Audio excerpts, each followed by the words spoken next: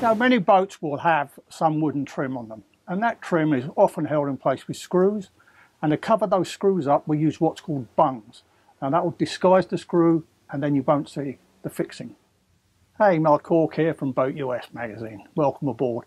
Today I'm going to show you how to replace some of the wooden bungs in a deck.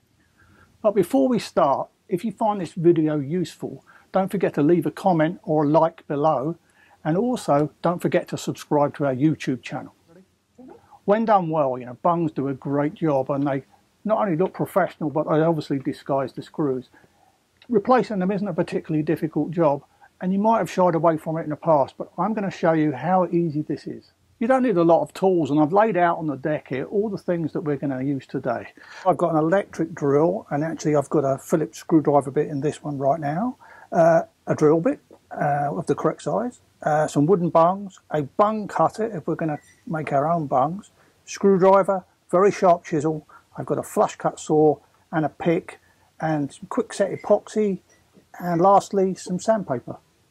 Really enough depth here for me to be able to put a bung in top because the deck's worn down a little bit. So first thing I'm going to do is to remove the screw and then drill the deck a little bit deeper. I've just gone in about another 1/8. I've taken the drill out here. Now you can see the sawdust, and then now I'm just going to clean the hole out, put the screw back in, and then we can rebung it.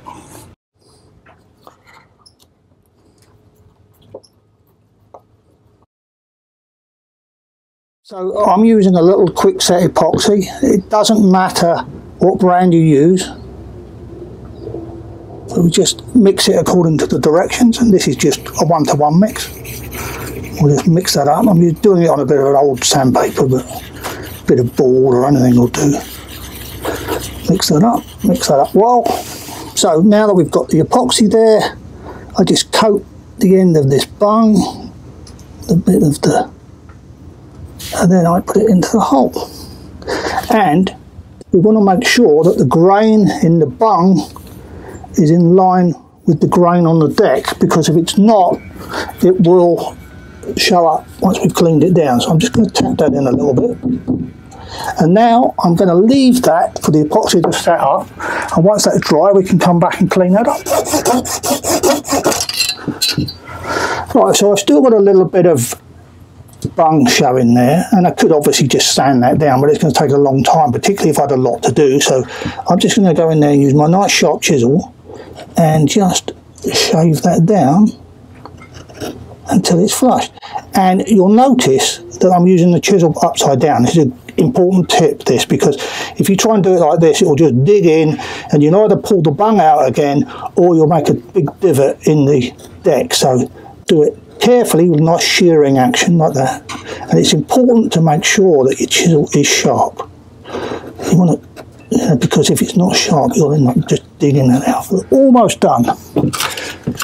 Last thing, just get a bit of sandpaper, sand that down. One of the questions that people often ask is, when you've sanded this down, it's obviously a different colour. That's because we've just taken the grey off. But this is going to weather in, and so in a couple of days' time, maybe a few weeks, this is going to weather in. It'll be that nice silver grey colour. So there you have it. I hope you've learned something here today and find this tip useful. Thanks for watching, and we'll see you on the water.